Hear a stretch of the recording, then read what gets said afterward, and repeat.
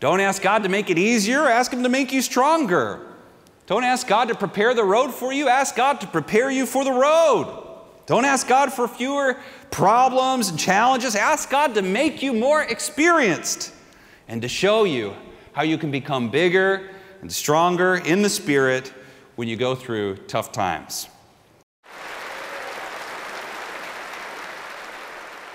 Jesus Christ says this very interesting thing in the Bible, and He's saying it to you right now. He says, "Behold, I stand at the door and I knock. Behold, I stand at the door and I knock. And those who hear my voice, if they open the door, I will come in." Many of us, we're living life with the door closed. We're living life with an empty heart. We're living life and we're not living at peace with God or with our neighbor. We continue to be in an ambivalent position when it comes towards Christianity or our faith. I want to encourage you this morning, make a decision. Invite Jesus Christ into your heart. He laid down His life on the cross so we could be at peace with God. All those tapes of what you did in the past, all the mistakes you make, God can throw those tapes away. And you can make new tapes with your life. You can make new memories. You can create new experiences in God's kingdom.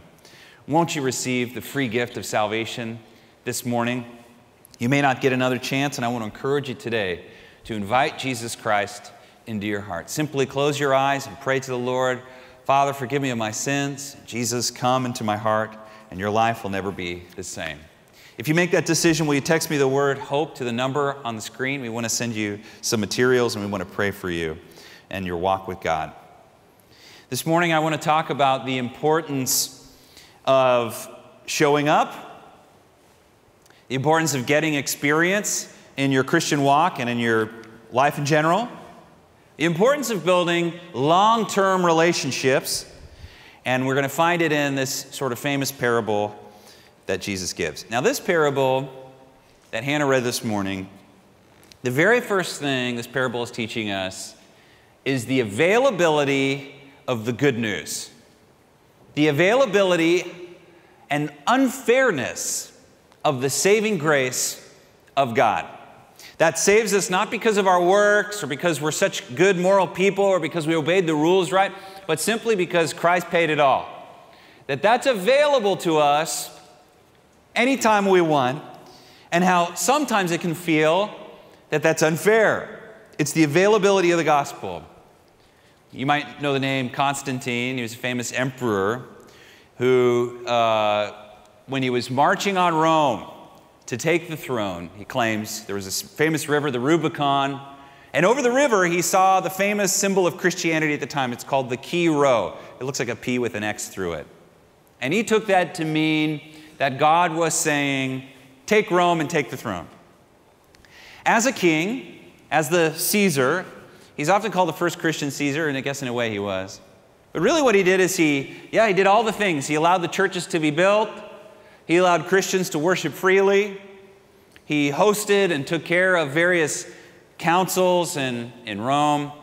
But he himself was not baptized until his deathbed. It was just that last moment. He was baptized, he confessed Christ as his Lord, and he died, and he went to heaven. Now, many people in the world would say, hey, that's a lucky guy. Hey, he did it right. He played that hand perfectly. You see, he got to have all the women. He got to do what he wanted to do. He got to drink all he wanted to drink. He got to go to all the parties, got to sin like crazy, got to do whatever he wanted to do, and at the last second, made the decision, and still got to heaven. Lucky guy. Wrong. Maybe you're listening and you're a Christian and you say, hey, that's not a bad deal. I'd take that deal. That doesn't sound so bad to me. It's a little unfair, but hey, it's the rules. Play the rules. Play the hand you're dealt.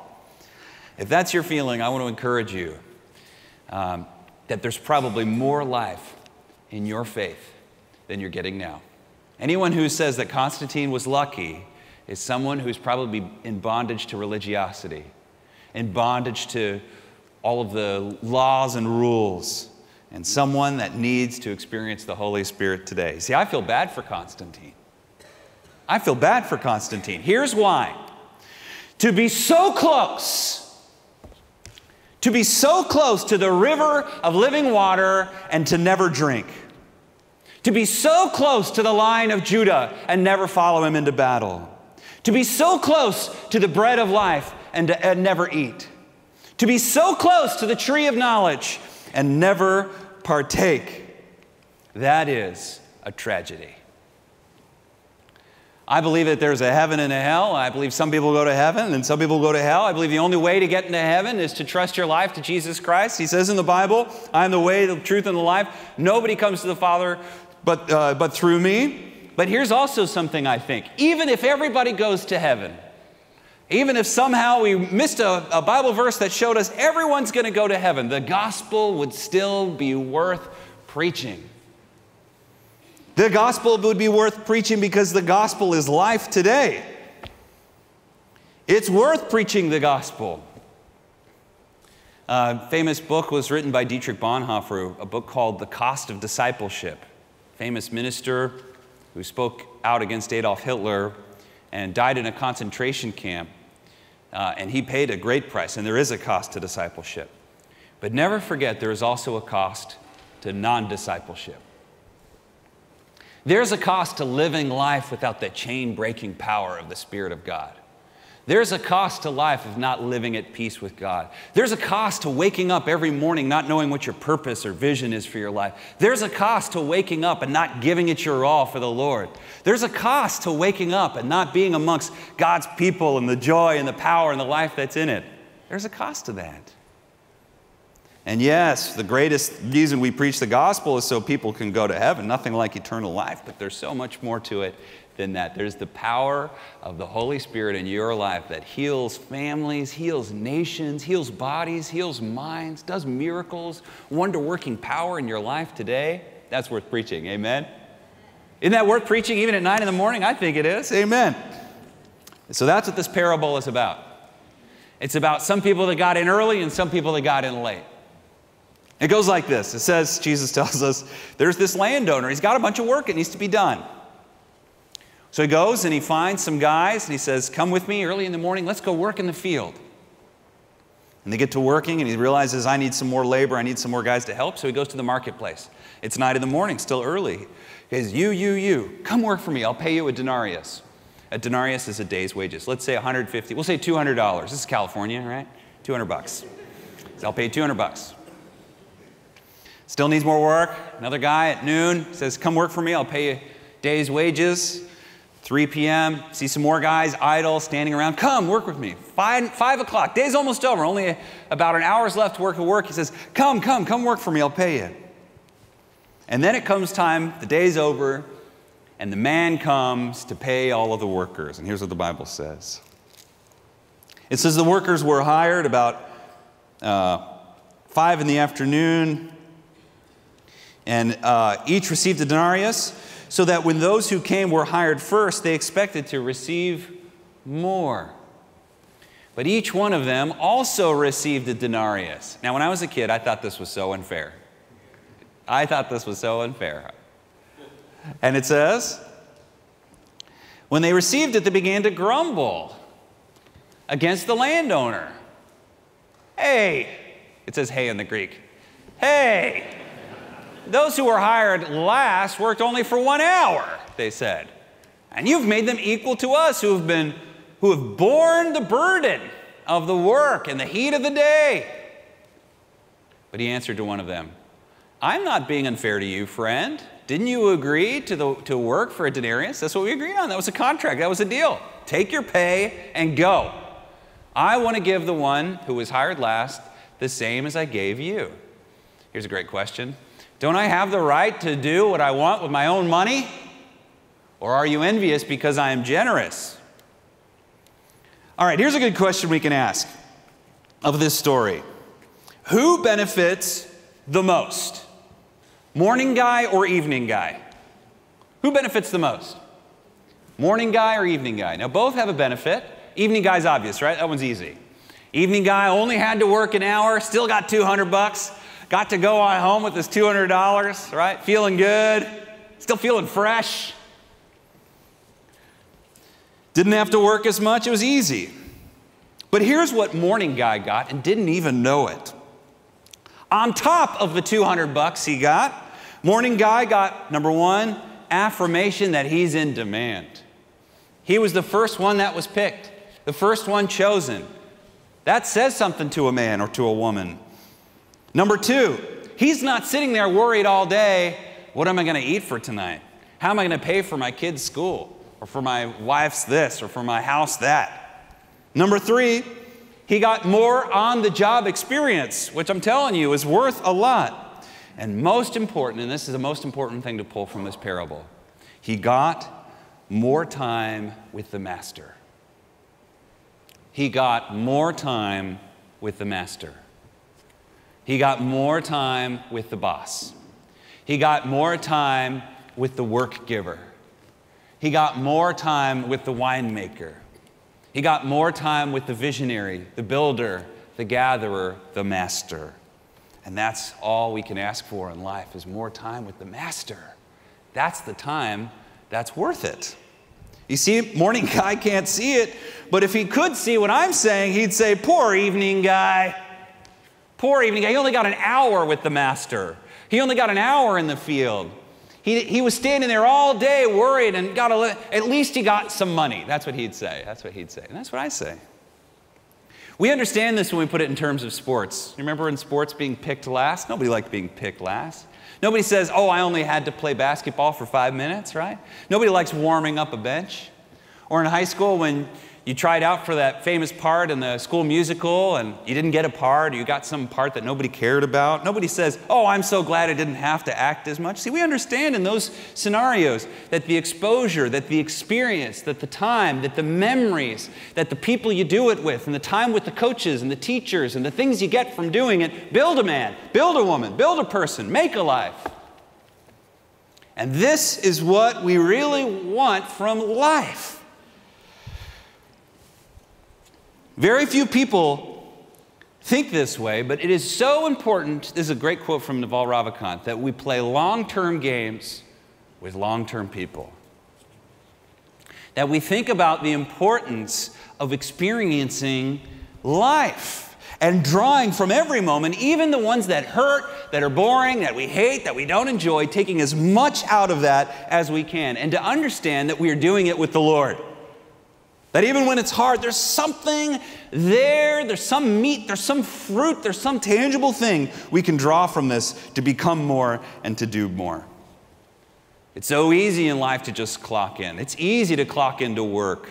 It's easy to clock into church, clock into school, and when you get home to just check out. And in a way, both things are checking out. You're checking out of life. But here's what God asks us to do, not to get through life, but to get from life. Get from life. Don't get through the week. Don't get through the day. Get from the day. There's so much to draw. Don't get through a challenge. Get from the challenge. Don't get through a lesson. Don't get through a sermon. Get from the sermon. Draw from it. Don't get through work. Get from work. And you'll see that your life will grow and you'll be excited and you'll be glad to wake up in the morning. Most of who you become is from being in the field and who you're in the field with. Don't forget it. Now remember what we do here at church. We don't trust our brain, right? We take notes. This is a good time to take a picture. It's a good time to write it down. Okay. So many people today want less work or no work. So many people today want less drama. So many people today want less challenge, and I understand that. Life can be taxing and draining and hard. We can feel tired sometimes, but I'm encouraging you this morning to want more from life. I'm encouraging you this morning to want more from your Christian walk. I'm encouraging you this morning to want more from your Bible, want more from your church, want more from your life experience. I'm encouraging you this morning to make a bigger impact. I'm encouraging you this morning to touch as many lives as you can and to become more. Becoming more is what I believe starts with showing up. It starts with getting in the field and getting as much time in the field as you can. Becoming more starts with showing up. Don't ask God for less obstacles. Ask God to make you bigger than those obstacles. Don't ask God to make it easier. Ask Him to make you stronger. Don't ask God to prepare the road for you. Ask God to prepare you for the road.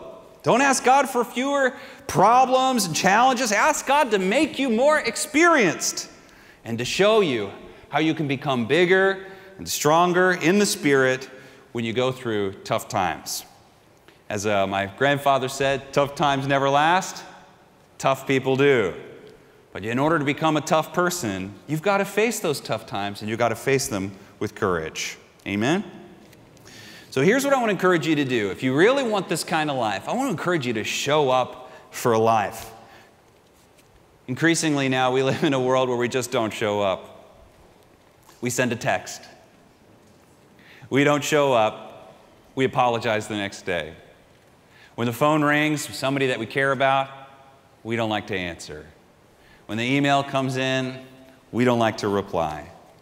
When we receive an invitation, when someone needs our help, too often we just don't show up. Somebody else will do it. But I'm encouraging you, be different than everyone else. Show up for life. Keep showing up and you'll keep growing up. You don't have to be perfect, just show up. Took this wonderful class I took it with Pastor Jim Cock. The pastor's been in ministry here for a long time. Wonderful guy. Oh, and man, did we learn a lot in this course. And one of the biggest questions is how do you help someone who's going through trauma? Whether they lost a loved one, or they're in the hospital, or some horrible surprise got them. How do you be a pastor to that person? And we learn that their temptation is so often to fix the problem, or to give advice, even if you're not a doctor. And really, that's not the solution. The solution often is to just show up, to just be there. He famously says, 90% is just showing up. You remember anything I say this morning, it's not something I said, it's something Pastor Jim said, and I want you to remember this, 90% is showing up. Don't worry about what to say. Don't worry, the Lord will give you the words. Don't worry about this or that or anything else, just show up. That's 90%, and you'll figure it out as you go along. You might mess up, but at least you showed up, and that counts. Here's what you get when you show up to life, when you show up to the challenges, when you show up to touch somebody's life or to help somebody who's hurting. You get experience. You get to experience your life.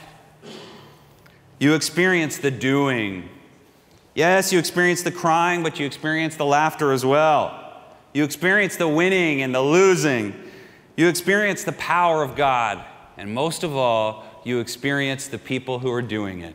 And you develop the kind of relationships that will transform your life and the world. Here's what you get when you show up. You get experience. This is the first thing. And this is so important. Experience. For all you millennials and Gen Zers out there who are trying to find a job, what's the number one thing employers ask when you apply for a job? Do they ask what your degree is? No, sir. Maybe it matters, I don't know. But here's the number one thing they ask for. What's your job experience? What's your experience? And a lot of people today get frustrated because they say, well, how am I supposed to get experience if I don't get a job? And how am I supposed to get a job if I don't get experience? But can I just tell you something? There's lots of ways to get experience without getting a job. My friend, there is. People think, so often that it's all about the pay. Here's the biggest, you get 2 salaries in a job. I've told you this before, right? Here's the first salary you get, it's money. Here's the second salary you get, it's experience. And both are important. This is one of the most important questions we can ask about our job is, who am I becoming in the workplace? Who am I becoming in my church? Who am I becoming in this group of friends? And how is that experience transforming my life? Okay. So famously, this general said, the spoils of war is not money, but good soldiers. I think that's right. You have to get in the field. You have to get doing things for God. You have to be bad at something before you're good at something. And this is the key, okay? The second thing you get from showing up to life, to showing up to a challenge, to showing up for somebody who's hurting, to show up to pray for someone or share your faith, or when you show up to a church or any of these things. Here's the second thing you get. You get relationships, long-term relationships with long-term people. And the longer you're with them, the more you know who you're dealing with. And you're able to sift out the good from the bad, the partners from the people that maybe you need some distance from. You develop a network of people that will transform your life. That when you're there for them, they're going to be there for you. When you become a show-up person, you attract show-up people into your life. And boy, can I tell you, the older I get, the more important I see the value of friendships, especially these kinds of friendships, people who show up. Boy, is that so important. Can we just say this? Your dream cannot succeed without other people. Nor should it. Think about this. Jesus, whenever he sends the disciples out, he always sends them out 2 by 2. Jesus would send them out without food. He would send them out without even sandals sometimes, or without a jacket. He would send them out without a weapon. He would send them out with nothing, except he would never send them alone. Let us learn something from this. It's the only thing that they shouldn't be without is a partner or someone to do life with. The bigger your dream, the bigger your team.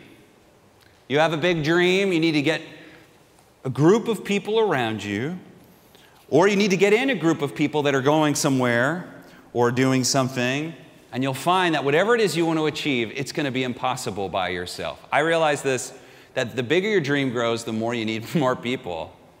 And that's hard because people are messy. We're not thinking creatures who feel. We're emotional creatures who think afterwards. I've just learned that as a pastor. There's so many emotions, so many things going on under the surface. But I know that there's a lot of drama, but it's worth it if you have a big dream. When I was a pastor of a small church, we didn't need a lot of people. Needed a couple musicians, needed a children's minister, needed a little bit here, maybe some people to help set up and tear down. Now that I'm a pastor of a larger ministry, boy, if I had to create a list of all of the people, the employees and volunteers and the hours and hours of work and planning that go into not just making a church service, but helping people who are hurting and packing meals and creating music and creating a television service, it takes an army. And the bigger that dream gets, the bigger the team gets. It just is part of it. And you just see the value of people. Okay? Not only is the bigger your dream, the bigger your team, the bigger your dream gets, the bigger the people have to be as well. And that's the other thing about developing people is you start to attract into your life big thinkers, people who have specialized knowledge, and most importantly, people you just have great chemistry with. It's hard to put something on that, but this is so important. The bigger the dream, the bigger the people. Do you have a ministry on your heart? You need to get around big people. If you want to write a book, you want to create a work of art, you want to create some business for the kingdom, you want to make an impact in the world today, you want to make some kind of political impact, you want to do a change in your school, your society, you've got to get big people around you. And here's the biggest person you should get around you. Here's the person, the type of person, the person you got to get on your team. Here's one person, if you get around this person, your life will never be the same. Every dream will be achievable. Your life will be completely different, and his name is Jesus Christ. Just get around the Lord. Amazing how often we think about this person, that person, but we don't think about just getting around the Lord, you know? Hey, here's something I can promise you. If you get close to Jesus Christ, you're going to get around people who think and act like Jesus Christ too. If you say, I can't find those people. I can't find Christians where I live. I can't find people who have big dreams. I can't find people who are positive and full of life. Get around Christ, and you'll get around people who are getting around Christ. You want your marriage to be better? If you're in a Christian marriage, you think, how do I get closer to my spouse? Get closer to Christ, and you'll get closer to your spouse. That's a promise. When you get close to him, you get close to people who are like him. And I just want to finish again by encouraging you to make that decision this morning. So often in life, we have all these problems we want to solve, and they're important to God. But very often we forget the most important decision of all. The most important thing we can do is to be at peace with God. to be full of his power. I want to encourage you this morning to make a decision to follow Christ, and your life will never be the same. Let's pray. Lord Jesus, we thank you for all you've done for us. And I pray for my church, and I pray for the people under the sound of my voice, your church. I pray that they would be full of the Holy Spirit. I pray that you would give them fresh vision.